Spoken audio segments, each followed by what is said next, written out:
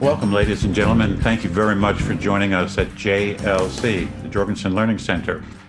This is part of our media production. This will come forward to you as a YouTube video and also as a podcast on whatever podcast channels you guys enjoy subscribing to. We think you're going to really like this one. And before I launch into the content, I'd like to get the gang that's with me online to introduce themselves. Our work is about everyday leadership conversations and conversational leadership. So all of our podcasts are conversations.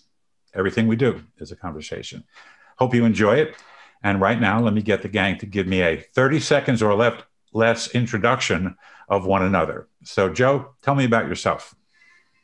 So I'm Joe Marshall. I was in the Navy for 25 years and had command of a ship. When I retired from naval service, I then went on to be a senior executive in the government for about 20 years, and am now working with JLC as an executive coach. Great. Good to have you on board today. Julie, who are you? Hi, I'm Dr. Julie B. Wise, and for 24 years, I was in education. I was a third grade teacher, a reading specialist, a literacy coach. And I got my PhD in education and continued to find passion in helping adults communicate better, listening, speaking, reading, and writing, ensuring that everyone has a common understanding and that we do it in our most effective way. That's great. Great to have you today, Julie. And, you know, that sense of us helping people communicate more effectively, that's who we are. We're a process communications company. We build the capabilities for people to better understand one another in any meeting, in any conversation, any leadership conversation. It's great. Thank you. Vince, welcome. And who are you? Hi, Ray. Thank you. So, ladies and gentlemen, I'm Vince Starks. I am, like my friend Joe, I spent 30 years in the Navy. My pretty much background, I commanded Navy hospitals. And so I've been very interested in healthcare and large systems and bringing teams along to positive and productive outcomes. Then I went on to work in governance structures within the Navy leadership structure. And now I'm a JLC associate, and I'm continuing to do that work and helping people. And it's a pleasure to be here with you today. We're so grateful to have you here. And notice everybody alludes to something a little different. And one of the disciplines that we bring forward for ourselves, and for those that we coach, is team learning. How does a team learn more effectively? Many people show up and ask us, tell me how to make my team better. We need team building. We don't do that.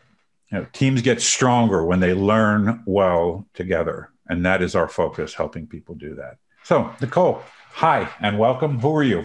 Hello, I'm Nicole Lyons, and I spent 20 years working for a Fortune 50 organization where I held roles in everything from leadership development to strategy development to marketing and public affairs. And I am excited to be a part of this JLC team where I focus in on that leadership and employee development aspect that we've all talked about today, those helping leaders to enhance their everyday leadership conversations so that they can help their teams win. So I'm grateful to be a part of the conversation today. And I'm in. Thanks. Welcome, welcome, welcome. It's great to have you. I think one of the more interesting things about our work recently in the last year, I'd say, or 2 years, is we've been very clear that the quality of your leadership is revealed in the quality of your conversation. The second thing that keeps unfolding for us, no matter what your position is, no matter what role you have in the hierarchy, we all have one major responsibility, that is to help the team win. Once we understand what that particular end state is that people want to get to, we try and help one another win.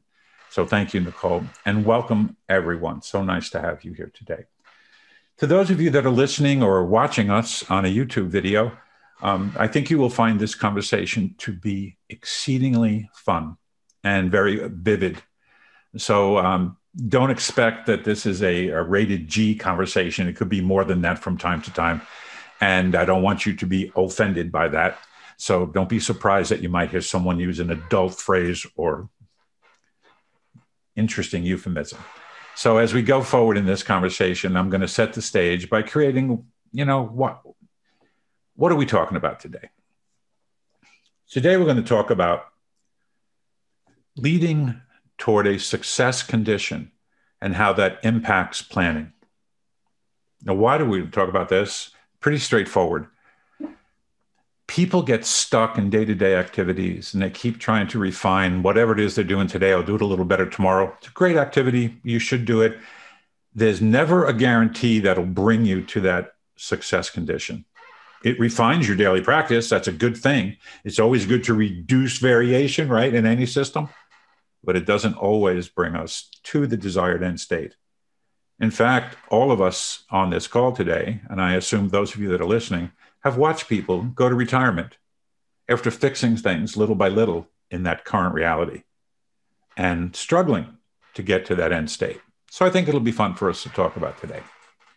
At the end of this, each of you will be able to clearly identify how to first produce an end state before we run into the planning process.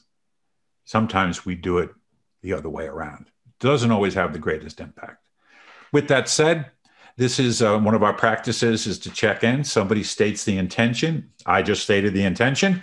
And now my friends and colleagues that are online with me here, they're going to get a chance to tell me what they heard and what it meant to them. Notice that phraseology, ladies and gentlemen that are listening. What did you hear? What did it mean to you? Vince, would you start? I knew you were going to pick me first. So I'm really still. Well, you winked at me. What was I supposed to do? If you wink at me, then I figure I should pick you. Well, I'm really still processing what I heard, Ray. What we talked about was what I heard you say was there's a correlation between a success condition and an end state, and our ability to get to that end state is impacted sometimes by the planning process. And so the methodology, do you plan initially to get to the end state? Or do you begin with the end state that you want to achieve and then move to the planning? So we're going to have some discussion today around that difference or that nuance and how to get to what's the best way of methodology to get to end state. How did they capture? Oh, yeah, beautifully stated. We're going to get to what I expect each of you be able to do at the end.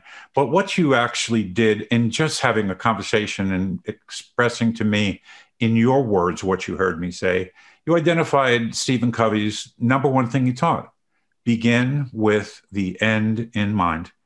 And very often I've watched people, I've watched this my whole consulting career. They run into a room and they start planning. I'm like, whoa, time out. Let's talk about what we want to get. What's our end state? What's the success condition before we begin to plan? It's almost like, I've heard this many, many times. One was a computer company I worked for in the New York City area. Went into a meeting and the guy said, we all know why we're here. Let's get to work. And they broke up into small teams.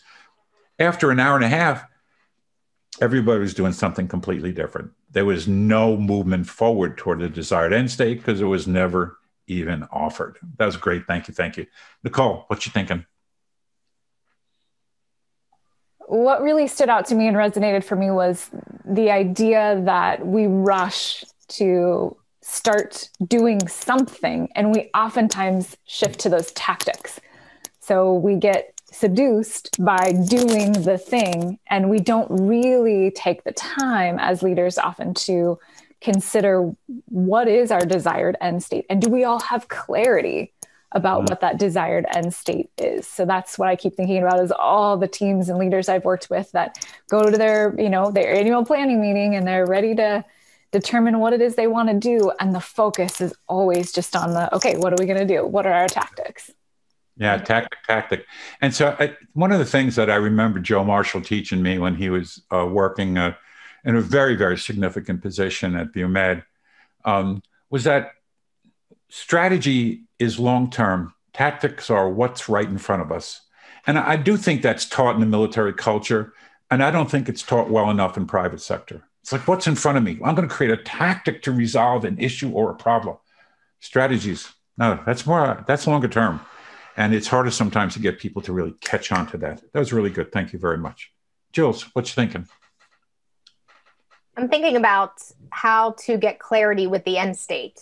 I love words, and a lot of times I'll go in and people say we need to improve our communication. And so I'll say, well, what's communication?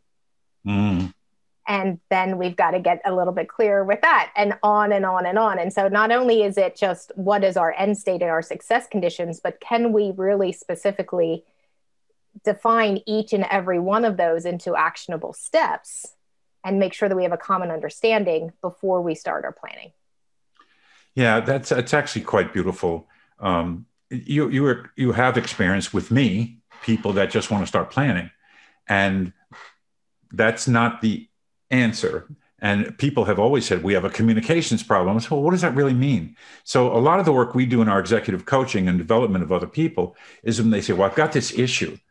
Well, tell us more about the issue. Tell us more, and try to the best of our ability to understand their picture of what the issue actually is. It's just really, really important to get there first before we can offer any suggestions or recommendations or movement. That's beautiful. Joe, what you thinking?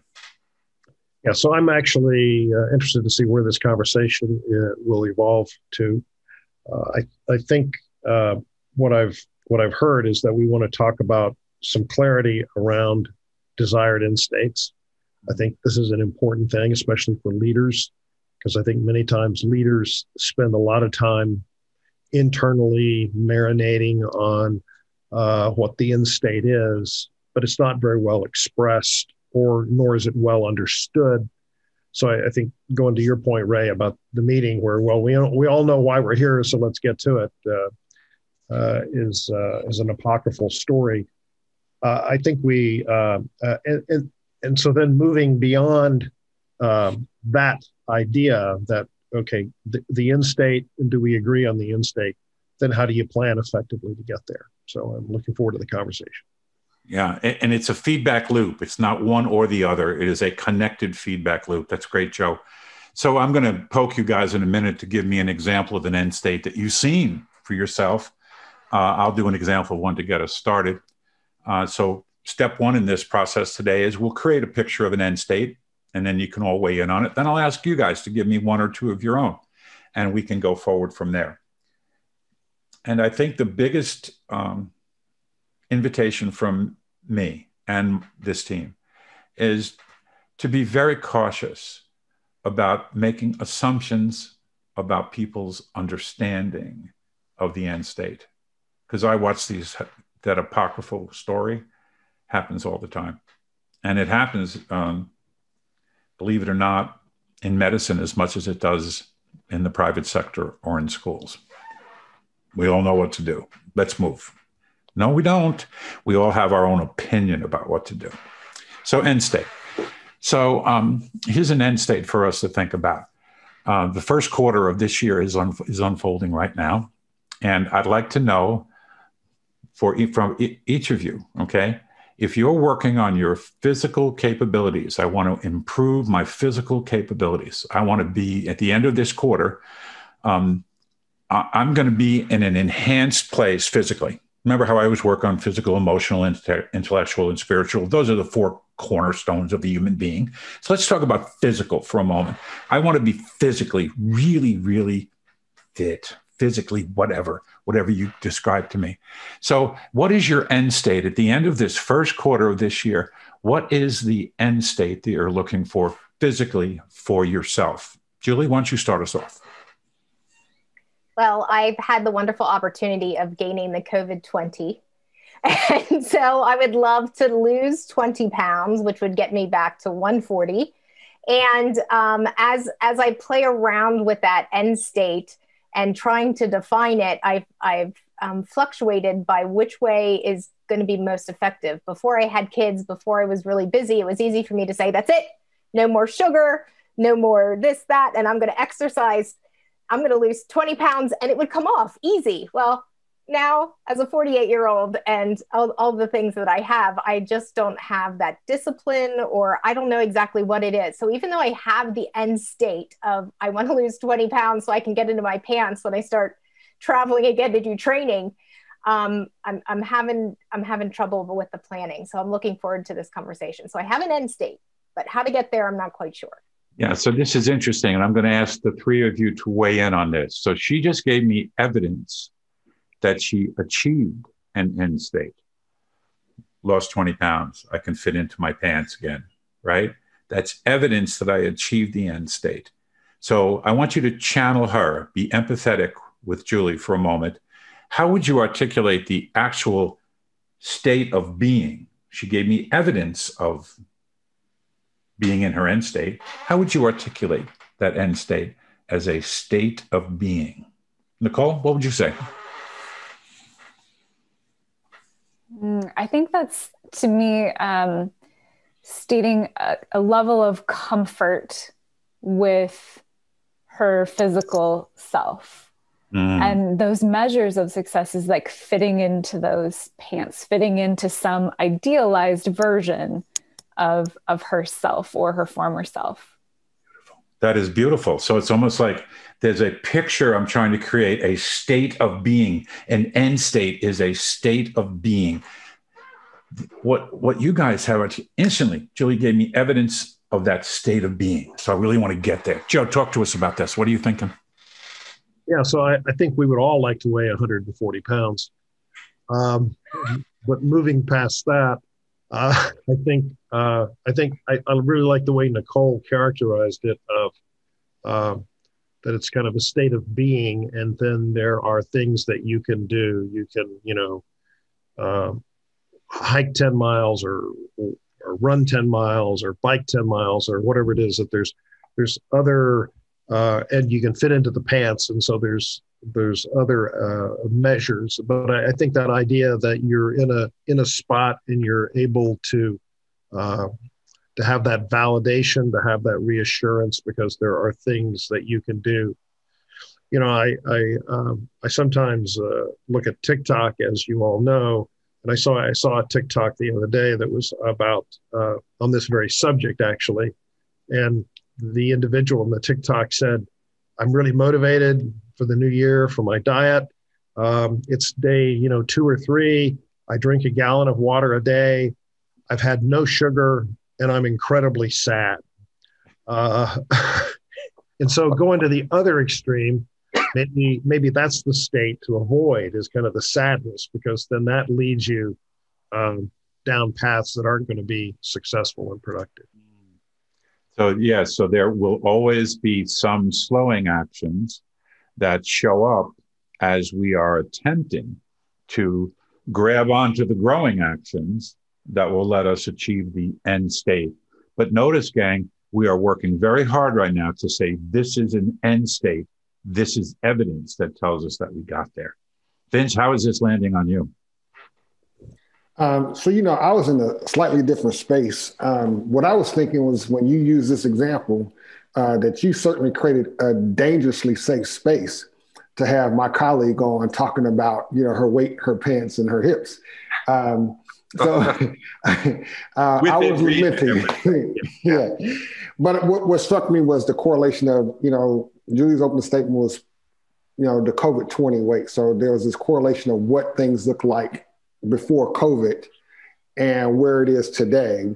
And then the end state is to get back to pre-COVID. So it wasn't when she was a teenager, but it was very specific towards what we're experiencing today. So I was correlating pre-COVID, post-COVID, and then the end state to go. No, that's absolutely wonderful. See, there's a space for us to look at distinction between the way it was, or the way I think it was, and the way it is, and the way I want it to be.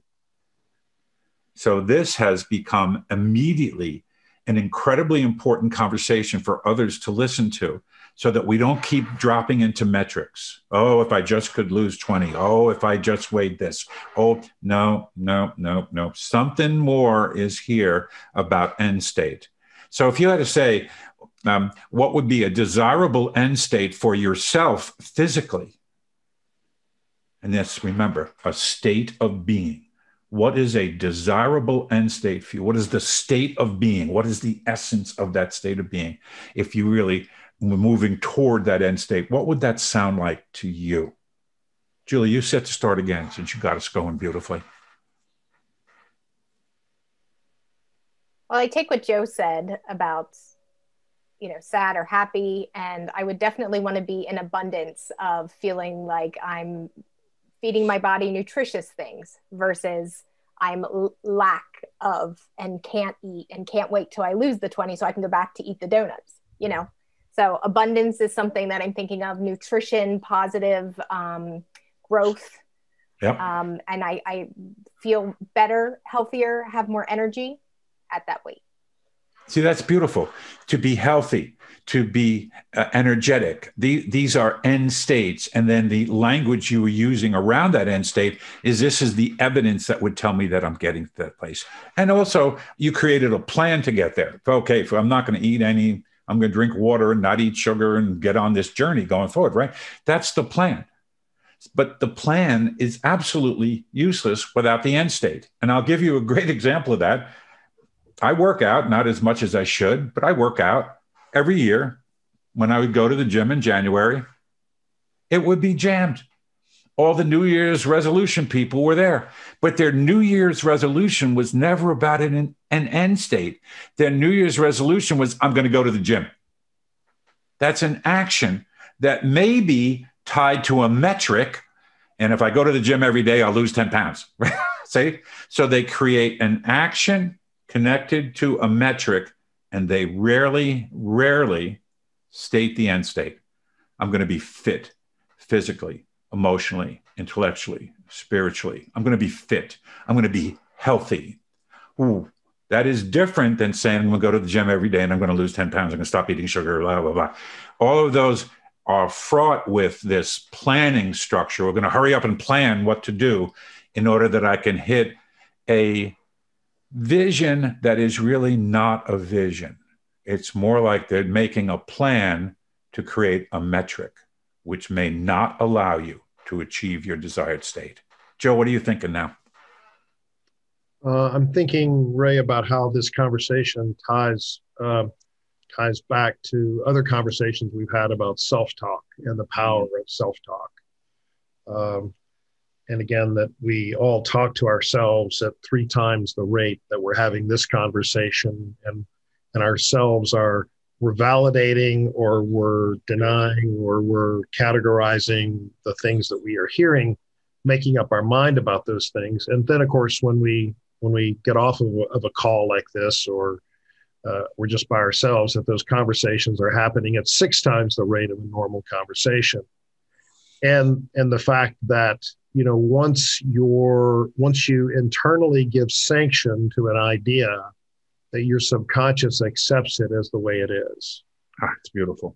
So again, okay, so I'm going to go to the gym every day. You know, you don't. Okay, so you do it. You go to the gym every day, and again, you tied it to the metric, and you're not really going through this process of assessing what is my goal, what am I actually trying to achieve here.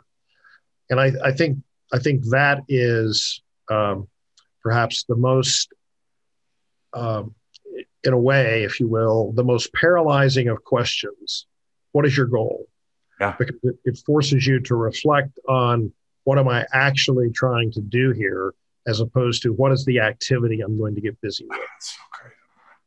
That is so great, Joe. I mean, what you articulated was one of my very first big teachers was this Dr. Deming guy, who I loved him, total quality guy. And he used to say that people do making working. They making working every day at work. And if they don't ever tie that to the end state that they're trying to get to, they'll do making working until they retire. And this connectivity to self-talk is critical. Because as I begin to tell myself what I can and can't do, I'll make that come true. I will absolutely make that come true. That's brilliant. Thank you, Joe. Vince, what you thinking? So 3 words, as I listened to Joe break that down. Now, the 3 words that resonated with me were reflection, end state, and the overall connection, and just the importance as a leader to not only develop an end state, but there's an important component to being able to reflect, to take that self-talk, deliberate self-talk, and ask, what was I trying to achieve, or why did I take these steps, and what was important? And so, just the ability to deliberately know that you really need to take time to reflect, upon those actions, to be aware of your self-talk, which is an important component, and to see how those things really come all together to help you get to your end state was what was resonating in my mind as I listened to Joe explain that. It was powerful. Thank you, man. That's magnificent. There's a reflection piece about saying to yourself, and then, of course, to those that you work with, if we were completely successful, what would it look like? Not what are we doing, not what's the metric, what would it look like? And for years and years, I never got that. I was always just, I'm gonna outwork that guy. When I was coaching young people in sports, I was gonna outwork the other coach, right? It took forever for me to get to that space of what does the desired end state look like? Joe and I and Vince, we work with, and so do you, Julie and Nicole, we all work with people. One of these gentlemen in BUMED leadership, he talks about this all the time to the people he leads. What is the desired end state? What does success look like before we jump into the planning process? And everybody's really good at planning, really good at designing plans. And then we have a tendency to fall in love with, get stuck on our plan rather than keep our eyes on the end state. That was just really good, Vince. Thank you. Nicole, how about you? I keep thinking about how critical it is to create an emotional connection to that desired end state. And how vivid that picture needs to be of what does it really look like and feel like to be in that desired end state, because motivation is a myth. Yeah. Like motivation is not going to drive you to reach that result. It's about having that emotional connection to that desired end state and thinking every day about what is the one thing I can do today that is going to move me towards that desired end state. Brilliant. So that is brilliant at so many levels, Nicole. So what you really defined was one of the legs of the three-legged leadership stool from a learning organization, aspiration. And motivation is truly a myth. I can go be motivated by a motivational speaker, and I love them all. And for an hour or two, I'm really excited, and then it goes away. Aspiration is about, do I see the end state? And how do I develop myself, personal mastery, to help myself become stronger and better to achieve that? This was just great. But let me just say to my colleagues how magnificent you guys were on this call today. And to those that are listening, I'd invite you to take some reflection time to think about the end states that you wish to accomplish or create. Find that picture of success. And Colleen said it, Nicole said it, and we've all alluded to it. The more vivid the picture is, the more likely it is you'll go there. Your planning process then becomes exciting because now I'm planning to create what necessary evidence has to unfold to show that we got to the end state. You guys were magnificent today. Let's do a quick checkout. Part of the process, ladies and gentlemen that are listening and viewing, is that we work hard on something, and then we take a deep breath, collectively and individually, and we do something called a checkout. We have lots of tools for checkout. You can go to our website and see tools for checkouts. But for this one today, I'm going to use one of our tried and true ones because I watched lots of emotion in the faces of my friends and colleagues. What resonated most with you today in this conversation and why? And remember, ladies and gentlemen, we are all practicing. We're all practicing executive coaches. So we're all thinking about the people we work with as we're having this conversation today. What resonated most with you and why? I'll start with you, Nicole. I think really just hitting home the idea that starting with the end in mind is always the place to start. And that applies to us as we're doing planning conversations as leaders, but it also applies to us as we're setting personal goals or helping our kids or people we know with their personal goals as well. I think it just opens you up to a different kind of conversation. So I'm taking that away with me today, and I'm out. That is beautiful. There's an everyday leadership conversation that we can all have regularly about end state And are our practices moving us toward or away from end state? Vince, what resonated with you today and why? Yeah, so what really struck home with me was the importance of self-talk and reflection. As a leader, I think we are so busy doing, that you really, really need to give yourself the space and the time to ask yourself, what's your purpose? What are you trying to achieve? And then to reflect upon, was it successful? How's it going? And are you communicating what's being delivered? So self-talk and reflection are the two things that I think I would most take away from our conversation today. And I'm out. Now, that's beautiful. I get lost in the same spaces. I remember one time, many, many years ago, I went to a meeting and I looked around and I said, has anyone seen Ray?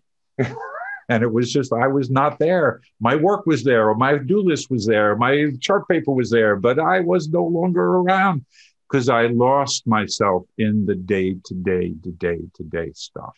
That's just a great comment. Thank you. Joe, what resonated with you and why? I think the thing that I take away is is thinking about the role of motivation in setting goals. Because again, I think we talked a little bit about motivation and how it fades pretty quickly. And I think that could, for many of us who have been in the military, again, you're frequently astonished by how many projects you seem to start every day, but then by the afternoon they faded because you were really motivated in the morning, but somehow it left you.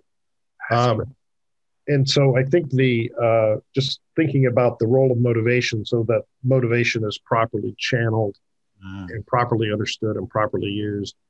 And so, Ray, I would ask that perhaps at the end of this session, for the benefit of those who are listening and also those of us who are participating, if you could give us maybe a reference or two where we could go to learn more or read more about some of these things. And I don't know. Thank you, Joe. And I love that you hit upon an incredible piece. It's easy to be motivated first thing Monday morning after you've thought about all the things I want to do. By the time lunchtime comes, it's like, I'm tired. I haven't quite got there. What is this? What's distracting me? And I start to get grouchy about whatever distracts me. Aspiration, much more significant in the literature, much more significant than motivation. Beautifully stated. Thank you. Julie, what resonated and why? What Nicole said resonated with me because I know for a fact that I'm stuck in the house and I want to feel happy. So I eat chocolate, or, I'm bored. So I eat a whole bag of chips, or, whatever. And so when I think about feelings, which I never do, but that could really help me get clarity to realize, what would it feel like to be able to get back in my pants again? And what would it feel like to eat nutritious meals? And that helps me stay in a state of future. And then I would not eat the cookies now, because I know in the future I'm going to feel so much better if I don't eat them. And I'm out. Oh, that's beautiful. When you have that kind of really clear, vivid picture of the end state, all of a sudden what I'm doing in the moment, I can question. If I don't have that, I can say, well, I'll just do better tomorrow or in the next hour, or rather than this donut, I'll wait an hour and eat that, and then I'll eat it. So really nicely stated. Thank you. Thank you. Ladies and gentlemen, those of you that are listening and watching us on YouTube, aren't they wonderful? I mean, this is such a great group of people, and the insights they bring to me all the time deepen my own understanding of the work, which I'm really trying to learn. I'm a learner, and I'm learning and trying to get better at the practices that we share with other people. So Joe's question was really beautiful, and I always would invite people to come to our website, www.gojlc.com. There's some materials and more coming on the website about the three areas that all of us work on all the time: aspiration, understanding the whole, seeing the interdependency in systems, and using conversation and conversational leadership as a way forward.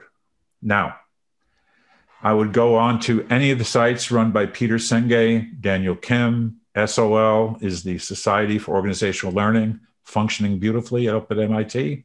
There's also Amundsen and Garvin at Harvard, who are doing beautiful work on the conditions necessary to have a learning organization. They will be very similar concepts that are portrayed and relayed in those environments. Those are places to go. And if you want more, then write us a note.